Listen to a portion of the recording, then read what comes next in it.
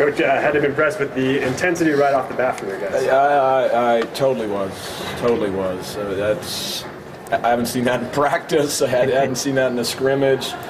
I guess there were flashes of it in the exhibition, but not many. So, I mean, I was very concerned coming into this. We beat a really good basketball team today that I think will win their league and advance on the NCAA tournament. And I just thought our approach was terrific from 1 through 12. We got some huge games. I mean, Larry Gergain has changed that game just with his defensive pressure. I mean, he's rapidly becoming probably one of the better on-ball defenders in the country. I mean, when he gets into you, it disrupts a lot of things. And I thought he was terrific. I thought, obviously, Austin is a gamer. He didn't look like that in practice. And then I thought Pargo had a heck of a game, just managing the whole thing at the point guard spot. And Matt Bolden showed an unbelievable amount of courage and toughness. That ankle was double the size on after the game on Wednesday, and it's slowly been coming down. But I mean, that's not easy to come back. That was a severe ankle sprain. He gave us major minutes because we're a little bit depleted at that spot now. Can you talk about defensively what you're able to get done on their big guys? Again, I think, Jim, it starts on the perimeter. I mean, Larry had them stretched out so much, and Jeremy had them stretched out so much that then those passes were harder to find by their perimeters, and so we kept the ball out of there a little bit better. But I thought Kuso battled his tail off. Pendo, as you guys know, is always Pendo, and then I tell you, Austin, for his size, really battled. So I thought we had, great job by all those guys, because those two bigs those are all league type bigs, and they really know how to score. Montana's always been known for those big rugged guys who can catch on the block and score, and they do a great job of developing that. Just give that over for me, two guys. DP, anything? Just you've seen a lot of openers here. Were you surprised at how well you guys played in an opener? Because you always talk about playing your best basketball in February and March. Looked like you guys played pretty well. Well, I mean, I wish we played every day. I mean, every game I wish we played our best, but that's probably not realistic. So, I'll be honest with you guys, we have not shown that, for long stretches in practice or in our scrimmage that we had. And so it was great to see. I've been concerned about this group with their listening ability, and they took Leon's scouting report to heart and really did just as good as any group we've ever had. Really taking a team out of, because if you let Montana run their sets like we did in the second half when we dropped our intensity a little bit, they were really good, really good. Guys coming in didn't just hold serve. They expanded the lead. They did some other things. I hope so. I mean, I hope so. I think that's one of the areas that I think we're better with. But again, with Steven and Josh being out now, I mean that we're not as deep as we were in Theo's situation. So and then I was really concerned. I mean, we didn't know if Matt, if he was going to be able to play 5 minutes or try it for 2 minutes and then twist it again. So that was nice to see him step up. What is Josh's status right now? He didn't play at all today. Okay, Josh's status is this. We sat his stress fracture for about 5, almost 6 weeks, and felt a little bit better. He was ready to try to start doing some things. We did some things. It's remained a stress fracture. It doesn't hurt when he plays. We talked about not practicing and just playing in games. We didn't think that was a good idea, so met with orthopedics. They think if we put 2 screws in it, it'll be 4 to 6 weeks, and hopefully he can come back and fix it, because rest did nothing for it.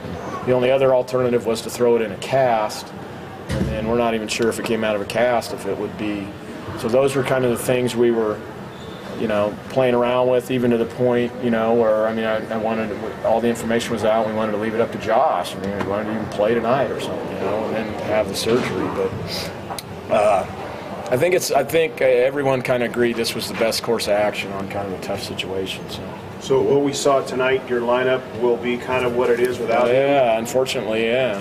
For him, and then Steven's wrist ended up being broken. We did not think it was broken. We thought it was a bad sprain, and it kept bothering him all the way into Friday night.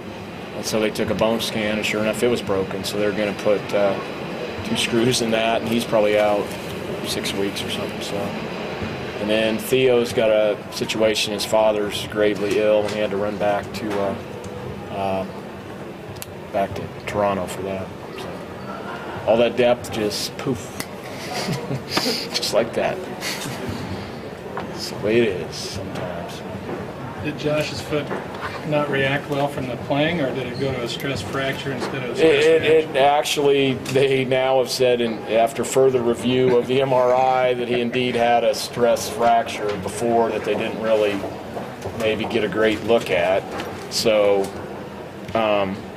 it just kind of stayed the same. So, and it was still kind of bothering him. It did not hurt when he played the other night. But then right after, he was pretty point tender. So it just wasn't healing. And then, you know, we talked again about just not practicing and playing in the games. But if it broke, then he was out for the whole year. So we had to really, really kind of play the odds. So this gets him back, if it works, gets him back before late, right around that time? Well, I mean, you guys can do the math better than me. I mean, this 4 to 6. I mean, if you're an optimist, it's 4. If you're Because it was 8. 8. If you're a realist, it's 6. I don't know.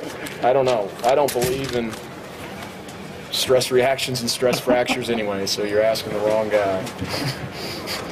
DP, you got probably 7 or 8 of them yourself. I got 3 right You're now. operating just fine. So. Is there a procedure set, Coach, or not yet? What's that?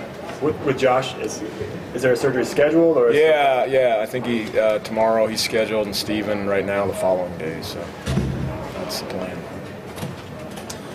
Talk about Austin's performance then without Josh. Obviously, he's going to get more minutes. Yeah, and deserves them. Yeah, I mean, I mean, he's, I think our staff's been talking. I mean, guys, he has not looked like that in practice. Now, part of that, I think, is Pendo's just been fouling the living daylights out of him non-stop from the start of practice to the end of practice for 5 weeks. But he's a gamer. He was a gamer in high school. His father's here right now. I think he's been a gamer since he was like a 2nd grader. So, it's 1 game out, but it was an incredible opening act, and he's getting better step by step. We noticed a difference this week after the Emporia game. He made a jump in the Emporia game. So he's very much a work in progress, though, guys. I mean, trust me, this is, he's still got a lot of things he's got to do, but it was a phenomenal opening act, I can say that. Wow. Wake step against the Yakima Kings. Yeah. But, I was trying to think of another guy. I mean, I don't even think Adam came out like this in his opening act, so. Does Will Foster's status change at all? Or? Yeah, I mean, because of the depth, we're going to have to play Will now. And, he got in there today, and I think once he keeps getting his feet wet, he'll get more comfortable. I mean, he can really, really make life difficult around the block. They're just playing behind guys, and we just got to get him up to speed on offense. So, get a quick turnaround to Idaho. What do you do tomorrow, other than send half your team to surgery? We gotta really get them amped up and up to speed. They're going to have to do the same job listening and concentrating that they did for these guys, because Idaho is coming in here on a roll. George has got them some real positive feedback with their fall trip to Canada, and then with their scrimmages and exhibition, they've just been rolling guys by 50, and they've added some real talent to their roster, and so they're coming in here on a roll, and George knows our program better than any, and probably knows how to use the kryptonite, I think, so he'll try to use it, and we'll see where we end up. How much better are you equipped to handle some loss of guys, like big guys, good players this year compared to some of the others? Well, we handled it, but now we're not a deep team anymore. I mean, we're not deep at the guard spot now, and you know what, guys? Steven was playing as good as anybody in our program almost. He had really, really made some strides. He was knocking on the starting lineup, and it's a shame because he was off to a great start. I mean, he was farther. That's kind of a double negative or something, but he's much farther along than Austin or Rob was. coming into the week. So.